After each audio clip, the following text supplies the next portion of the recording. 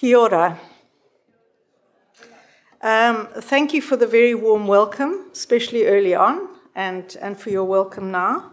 It's a great privilege for me to be with you, and I wish to acknowledge our hosts who invited me, and to pay tribute to the original inhabitants of this land on which we are holding this meeting. So I really want to acknowledge you all. I've chosen the title of the talk, Navigating Climate Crises, What Does Adult and Community Education Offer? I'm purposefully framing it as a question. I would venture that there's no one person who could claim a definitive answer. And I invite you to grapple with this question throughout our time together. Because adult and community education are embedded within other social practices, I will start with two contemporary stories from very different parts of the world. The first is from Puerto Rico, and the second is of two experiences in Southern Africa. This is an overview of my presentation. So just starting with the stories, climate crisis, what crisis, elephant in the room, linking climate crisis and othering, adult and community education, what can we offer, concluding thoughts. The story from Puerto Rico was told by Vivian Cruz McDougall. She is the person over here. And she attended an education meeting we held in Cape Town last year.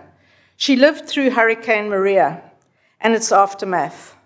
Hurricane Maria struck Puerto Rico on the 20th of September 2017, and they are still living with the devastating consequences.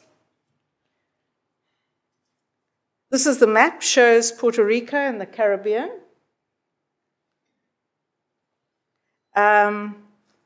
Close to the Dominican Republic, Haiti, Cuba, and just south of the USA. It was the most intense tropical cyclone worldwide during the year, which caused catastrophic damage to the environment and a major humanitarian crisis, including destruction of roads, bridges, the electricity grid, water supplies, agriculture, and so on. There was major flooding, lack of food, housing destroyed, businesses wiped out with the related jobs, compounded by the slow relief efforts. I think President Trump offered to throw a roller towel or something to help them mop up the mess. Fortunately, in fact, when I asked Viviana about that completely disgusting comment, she said, well, the internet was down, we had no radio communication, so we never heard it. so I was relieved about that. At our meeting, Viviana asked us to imagine one normal day in our lives.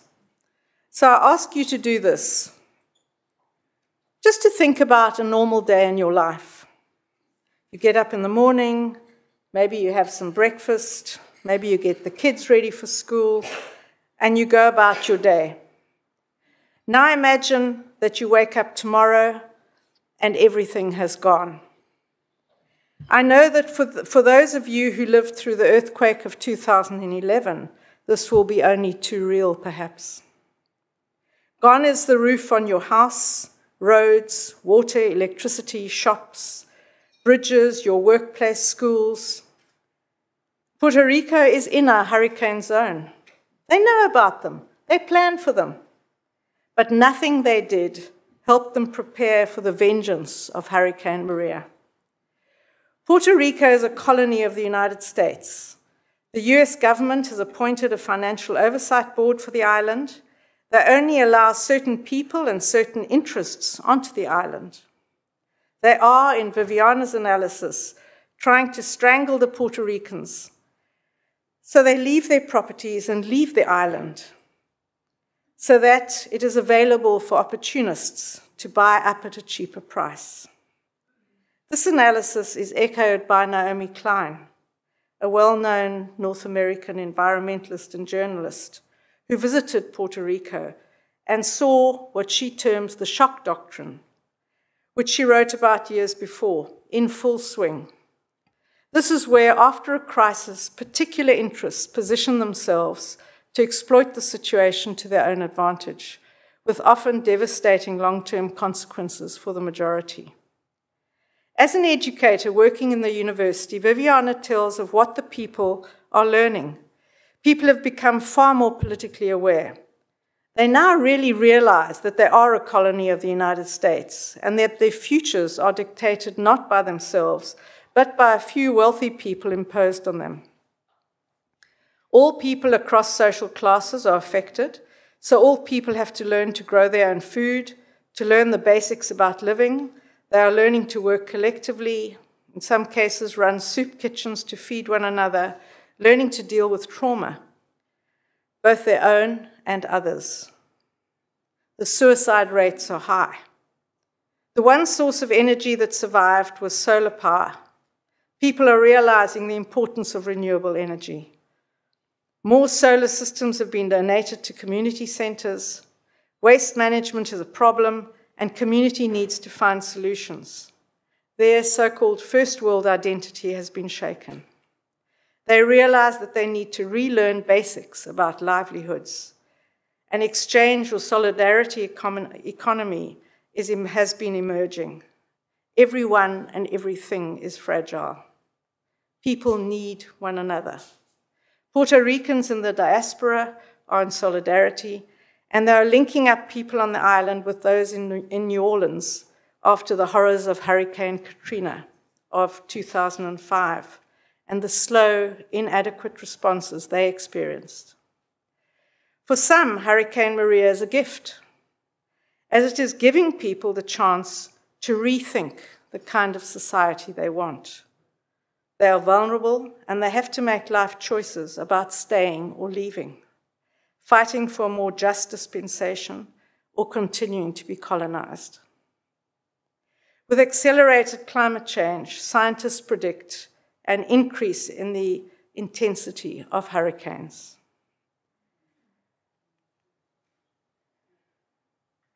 The second story has two parts.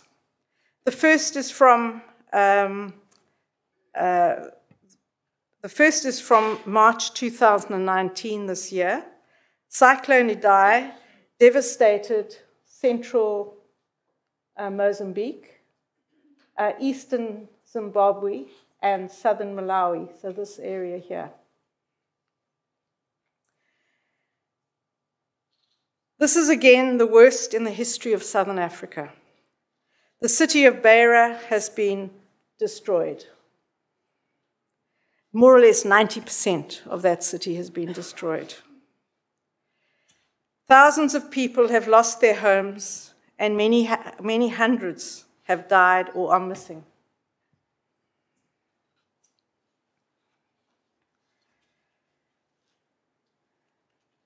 Entire villages have been wiped out, and people are eking out daily life. This shows parents taking their children to higher ground inside an old fridge.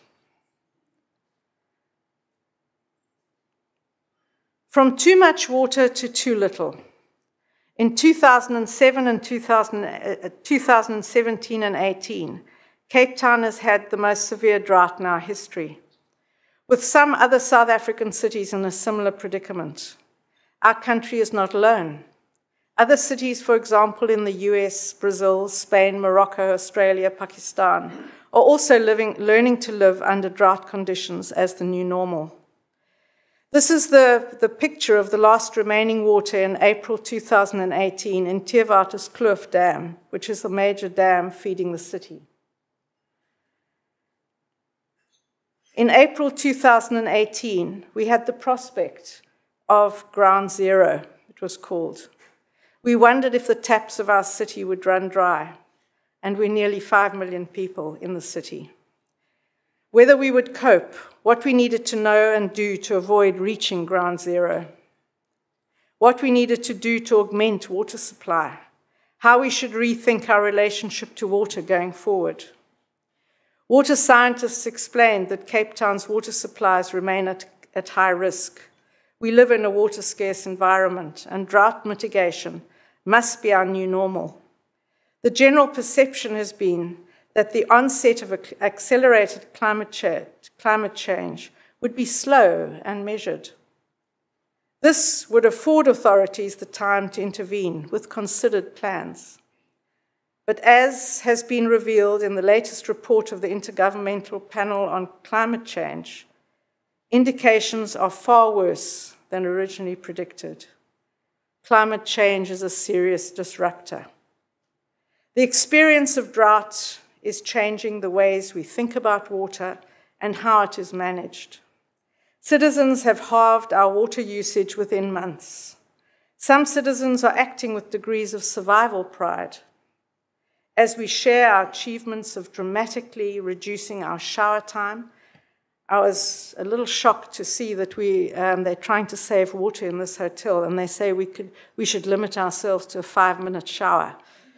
At home, we do it every 3 days, and it's 30 seconds. No longer flushing toilets unless absolutely necessary. Clothes being washed infrequently, gardens not being watered, and queuing at the natural springs every other day to collect clean water. Grey water systems are being installed along with large water tanks for those who can afford them. Many people are learning new plumbing skills and thinking innovatively about how to get by with less. There is a realization that the framing and reporting of the water crisis has made it appear largely a middle-class problem. People who have grown up in poor and working-class homes ask, so what's new? The drought heightens awareness of the inequalities of the society, of water injustice. Working-class citizens are angered by the misinformation that circulates, at times blaming them for the crisis.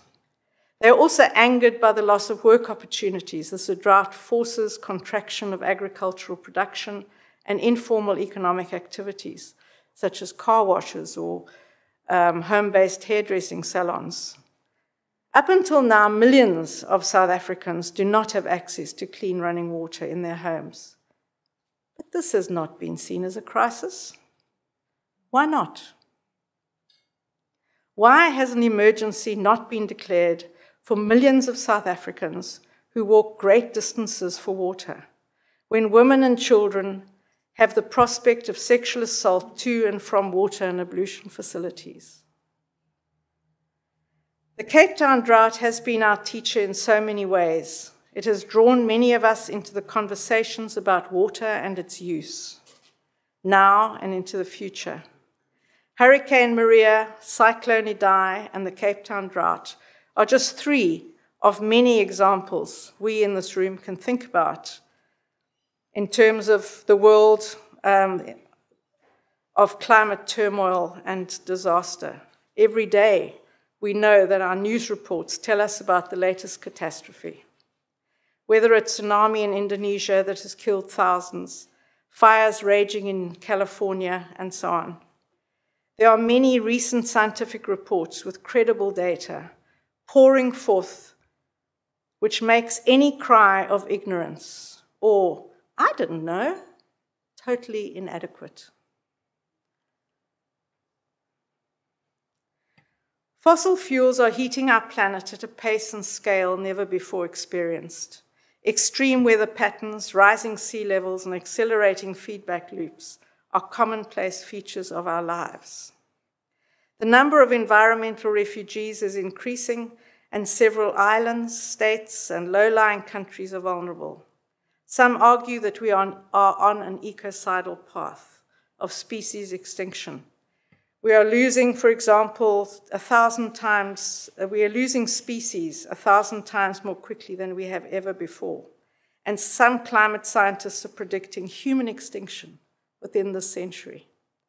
Some serious climate scientists within this century. That's 80 years. Governments and their international platforms, such as the Paris Climate Agreement, deliver too little, too late. This is reinforced by the recent IPCC report. Most states, including South Africa, continue on our carbon-intensive energy paths with devastating results. There are growing numbers of environmental activist scholars warning that political leaders across the world are failing to provide systemic solutions to the climate crisis. The private sector are both complicit and often inhibited by the current economic paradigm, and civil society is mostly ill-equipped and uninformed to pressure for change. This is the contemporary context, or is it? In the light of political developments, where there are growing numbers of authoritarian right-wing leaders, to name but a few, Brazil, US, Hungary, Poland, Philippines, Australia, there's been heightened discussion in the popular media of fake news or post-truth. There are still climate change denialists. Donald Trump, the president of the richest, most powerful and influential country, so far at least, as well as the biggest emitter of greenhouse gases in the world, being the most prominent. The stakes are extremely high relating to the climate crisis. Hence, the major incentive for those, for example, in the fossil fuel industry, amongst others, to spread fake news. Citizens, therefore, need to think politically, to be equipped to interrogate what we are being told and why. This is made more difficult if media is restricted or controlled within context of growing authoritarianism globally. A key aspect of climate crisis is what can be called othering. Edward Said, a very well-known scholar, describes it as, and I quote, disregarding, essentializing, denuding the humanity of another culture, people, or geographical region. And once the other has been firmly established, the ground is laid for any transgression: terrorist attack, violent expulsion, land theft, occupation, or invasion. Because the whole point of othering is that the other doesn't have the same rights, the same humanity as those making the distinction. What has this got to do with climate change? As Naomi Klein argues, perhaps everything. Fossil fuels aren't the sole driver of climate change.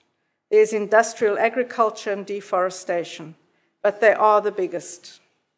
And the thing about fossil fuels is that they are so inherently dirty and toxic that they require sacrificial people and places. People whose lungs and bodies can be sacrificed to work in the coal mines, people whose lands and water can be sacrificed to open pit mining and oil spills.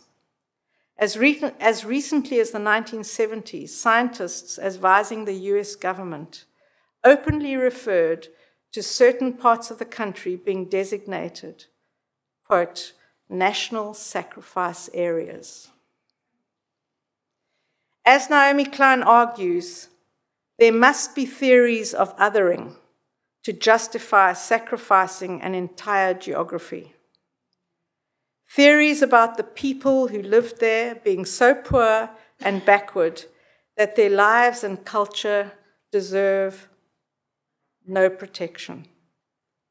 Turning all that coal into electricity required another layer of othering too, this time for the urban neighborhoods next door to the power stations and refineries.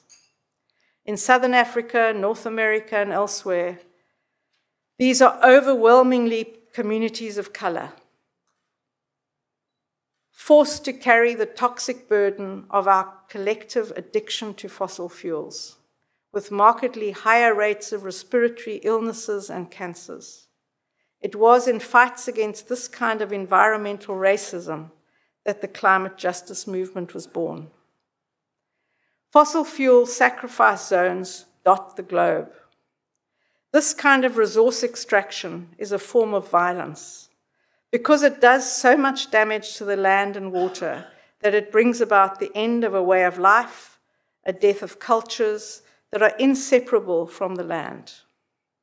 Severing indigenous people's connection to their culture used to be, and in some countries it persists as state policy. It was enacted, as we all know, through colonization and imperialism over centuries. Fossil fuels require sacrifice zones. They always have. And you can't have a system built on sacrificial places and sacrificial people unless intellectual theories that justify their sacrifice exist and persist, which refer to others as less than. The climate crisis raises fundamental questions about the kind of economic and political futures that are possible if life on the planet is to be sustained and or regenerated. This in turn raises questions about the meanings of sustainability itself. This is a time when the global community of nations through the UN has adopted the Sustainable Development Goals as a response to the climate crisis. There is a strong argument that the SDGs do not go far enough and are too little too late. Linked to this is the discussion about sustainability. What is to be sustained? For whom? At what cost to life? And why? Is sustainability enough? We've already destroyed so much. Should we not be restoring and regenerating? There is plenty of evidence to show that the ubiquitous capitalist economic model of relentless economic growth to sustain consumer markets is part of the problem. Widespread deforestation, forest fuel emissions, industrialized agriculture, and pollution of water supplies are often prioritized before healthy ecosystems, communities, and cultures, and are contributing to the rapidity of climate change. Jason Hickel points to the fundamental contradictions in the SDGs. As he says, what we need is to tackle the irrationality of endless growth head-on, pointing out that capitalist growth, as measured by gross domestic product, is not the solution to poverty and ecological crisis, but the primary cause. And we need a saner measure of human progress, one that gears us not towards more extraction and consumption by the world's elite, but more fairness, more equality, more well-being, more sharing to the benefit of the vast majority of humanity. Your Prime Minister, Jacinda Ardern, at the World Economic Forum this year, also argues for additional different measures, that is, empathy, kindness, well-being. Economic growth ideology has become a hegemonic force, which makes it very difficult to debate, imagine, or implement alternatives. This is one of the largest elephants in the room, which has to be confronted. New Zealand, Aotearoa, is beginning to set the pace. We need to support this move.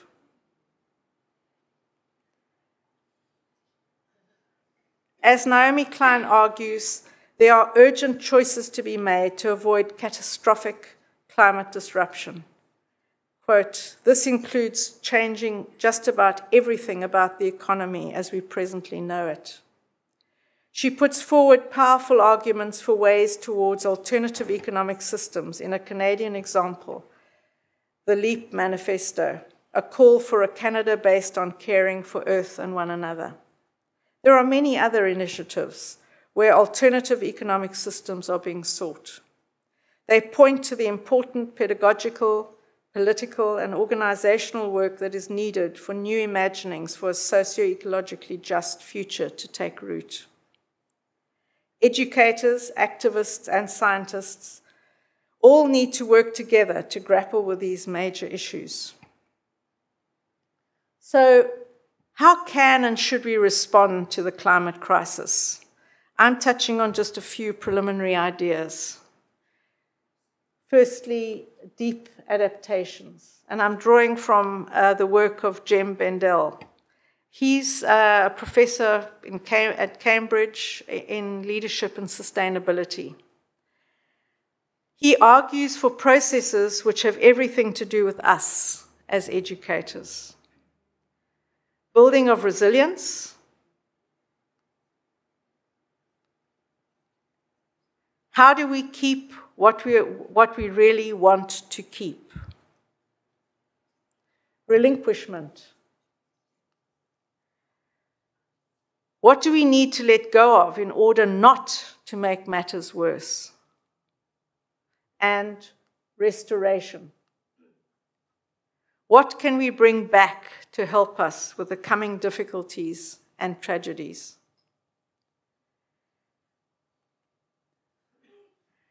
With this acknowledgement that it is not life as usual, we need to come to terms with a deep loss of life as we know it.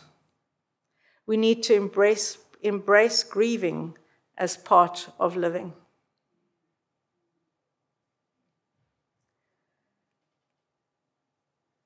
A lifelong learning orientation is fundamental to respond to the deep adaptations which climate crises demand. People of all ages are affected, from birth to death.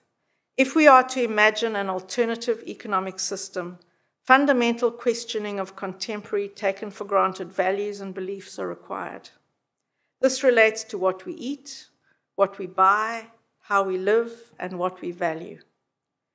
Within the diffuse learning environments of home, work, the media, and society in general, the indicators for learning cities are instructive. As rapid climate change is a disruptor and can be turbulent, we do not know what is coming at us. So we do need to be open to learn and adapt fast. We do know that it's people who are poor who most often bear the brunt of climate crises. Middle-class people have more options, including being more mobile. Building resilience through a lifelong learning orientation at personal, organizational, community, and societal levels should assist our collective abilities to respond. Within a lifelong learning framework, adult learning and education covers 3/4 of each of our lives. It's a critical and arguably the most neglected part of the education and training system.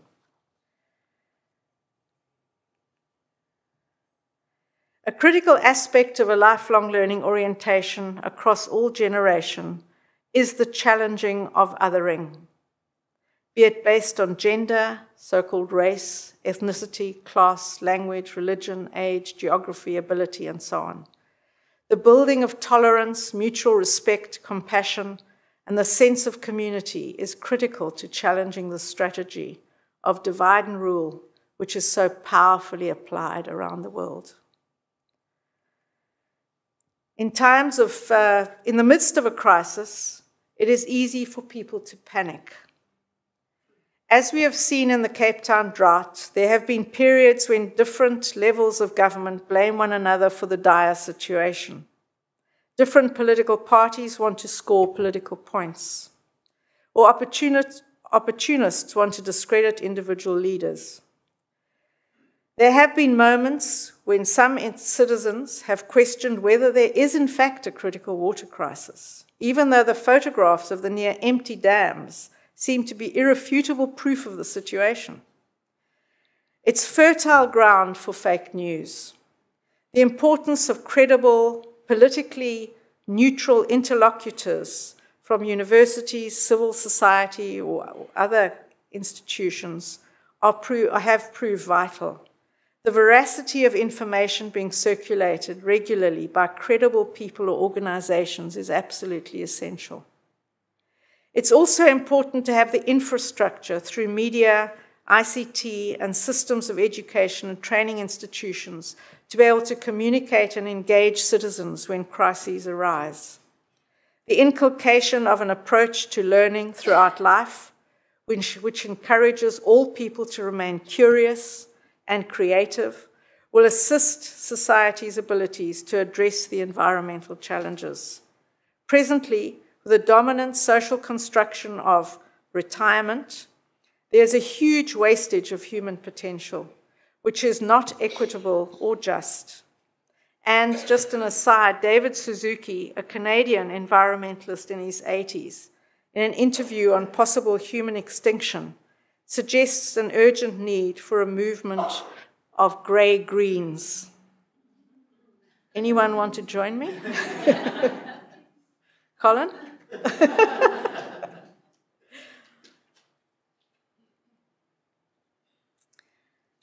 Authoritarianism in various forms creates perfect conditions for fake news to be propagated and flourish.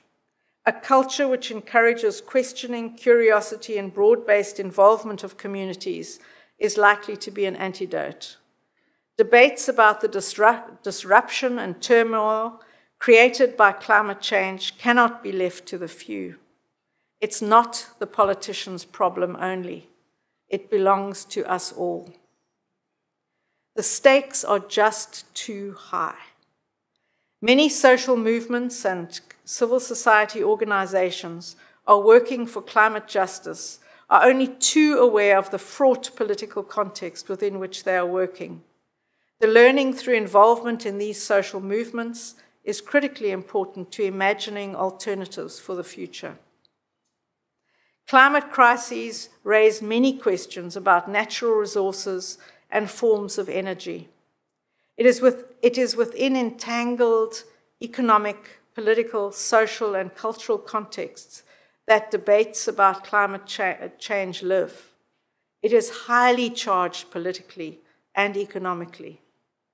It is therefore no wonder that governments or corporations do not necessarily want to encourage citizen participation. Clandestine deals made in secret, out of the public gaze, are far more common. We need to acknowledge that what we are required to do will not be approved of universally by authorities. It requires degrees of subversion of the status quo. It can be very dangerous work, and hundreds of climate change activists get killed every year. The SDGs and what happens to them at a national or global level needs to be understood within this context.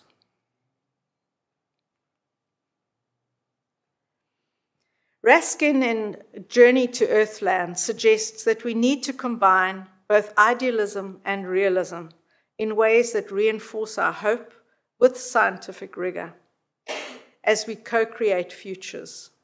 It is clear that we need a range of adaptive skills, expertise, and commitments, all enhanced through processes of learning to solve the sticky, tricky issues and problems of our time.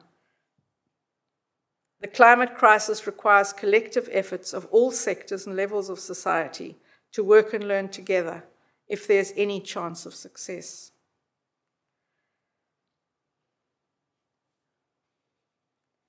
Whose knowledge counts at times of climate crisis? As I've said, it's poor, working class, and often indigenous individuals and communities who most often have the experience and knowledge of how to respond to the immediate crisis. We do need to promote local indigenous knowledge and strategies, which shows how populations living under multiple interrelated risks employ specific strategies for coping and recovery. Middle class and wealthier people, as we've said, are more mobile and can often choose to leave and go elsewhere. Climate crises can invert who knows more, when, and where to deal with the situation. The knowledge and strategies of many indigenous people around the world as to how to live in harmony with Mother Earth are sorely needed. Naomi Klein describes the climate crisis as a confrontation between capitalism and the planet. This implies that virtually everything as we know it has to be rethought and relearned. It challenges us personally and collectively to rethink how we live, what we value, and what we stand for. It demands that we have concern for those with little or no voice in governance, the poor and the unborn. It calls for new and imaginative thinking across all spheres of economic, social, environmental, and cultural life.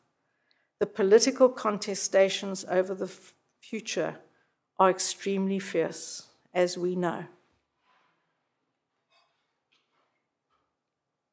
It is time to both resist that which is compounding the climate crisis today and also to dream, to imagine alternative futures. Adult and community education have vital roles to play in both. But these are not neutral or technical undertakings. They involve thinking politically as we teach and learn and organize so that we can become climate change resilient. We have to explore alternative economic systems urgently. I share with you here a compass that for community educators, which comes out of a research project we did on traditions of popular or community education in South Africa. I invite you to think about your own involvement in relation to climate crises, where you would locate your own community education practices. Do they focus more on the individual? Do they focus more on social mobilization? Are the interventions short-term or are they long-term? And I think this is not, this compass does not say what's right or what's wrong, but it's trying to actually help us locate ourselves. And every context demands something different. For our responses to be concerned with just transitions rather than merely individual survival, we need, as Wallerstein urges, to have at the forefront of our consciousness and our actions the struggles against what he terms the three fundamental inequalities of the world, which is gender, class, and race, ethnicity, language. The ways we confront such deep prejudices and discrimination within our society and ourselves calls for life-deep learning for ourselves and with others. Responding to climate crises is deeply personal and deeply political. Our approaches need to be permeated with socio-ecological justice sensibilities and commitments which counter separation and alienation of people from one another and which build communities. Adult and community educators are well placed to contribute expertise and experience to these understandings. And I hope that in the next couple of days we can really affirm what it is we do bring to these discussions and to see ourselves as really contributing to ways of solving and working with these issues. Globally, more and more communities are realizing that we have to mobilize together with others to make our voices heard about deep-rooted change. As Han Sung-hee says, we do need collective wisdom to attain sustainable futures. We don't have time to educate one person at a time. We have to find ways of trying to encourage a mass consciousness. To change everything, we need everybody. All of us in this room, adult and community educators, are deeply, deeply implicated. Thank you.